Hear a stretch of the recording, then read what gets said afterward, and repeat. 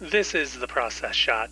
I'm Michael. I'm stuck in a haunted movie theater, and I've seen Zapper, a new surreal comedy film from director Nick Gatsby.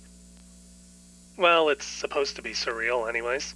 It certainly wants to be, what with its story about a loosely connected group of gangsters, criminals, and one or two layabouts, all hell-bent on a quest to find the 4 literal or figurative puzzle pieces necessary to further discover a legendary longboard, which can potentially bring untold fortune to whoever is lucky enough to retrieve it and sell it, I think.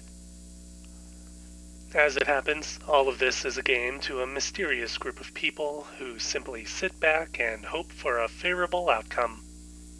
Of course, as the story plays out, there are plenty of new twists and turns to be found, though I can't say that all of them make much sense, and that's saying something given the surrealism here.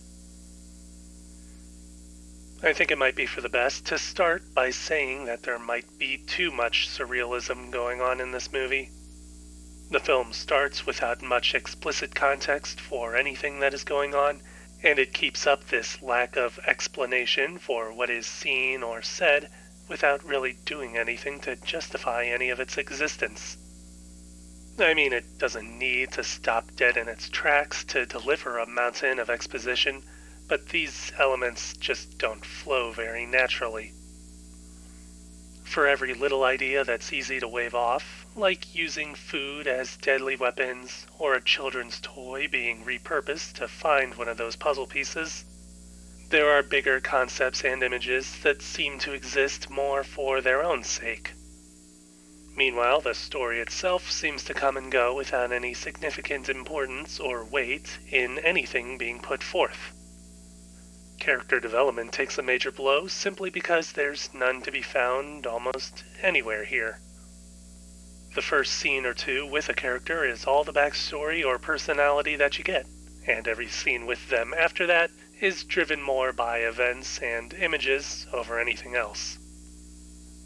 It makes the characters feel simplified at best and unimportant at worst, not even fulfilling basic archetypes for a crime story or a comedy film.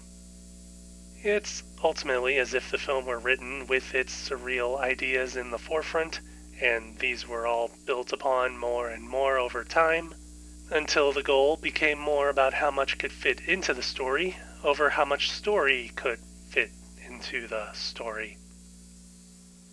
Anyways, the emphasis on weirdness and surrealism especially extends into the film's visuals and its other elements. This is most obvious in the color design, which endlessly cycles through a spectrum of tones. It alone almost proves how much of the film's style was done for the sake of appearing surreal, even if in the end it just comes through as an annoyance. The color shifting is especially annoying because of how little it actually works in a storytelling sense, despite its prominence. Other bits of environmental weirdness are usually one and done, and similarly don't seem to have any greater meaning to them beyond their initial appearance. As for the film's other technical details, it's pretty much got the hallmarks of a low-budget production. Camera work is pretty flat and underwhelming, with a few creative shots here and there, but nothing that hasn't been seen before. Audio is similarly uninteresting, but they do at least use actual microphones and not just whatever the camera itself could pick up. I will admit there are a handful of interesting, surreal elements in the sound design, but it still isn't anything that's justified by the story itself.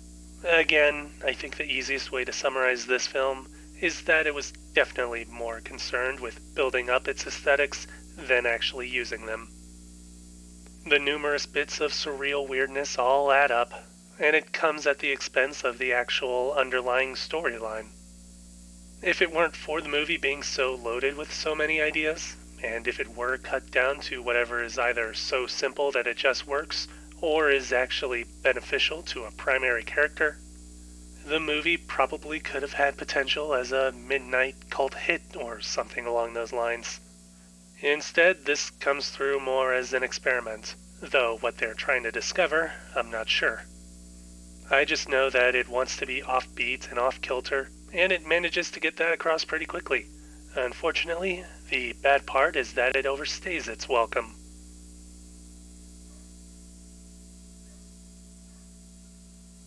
Zapper, Nick Gatsby, 2023. 1 star. I wouldn't really recommend watching it.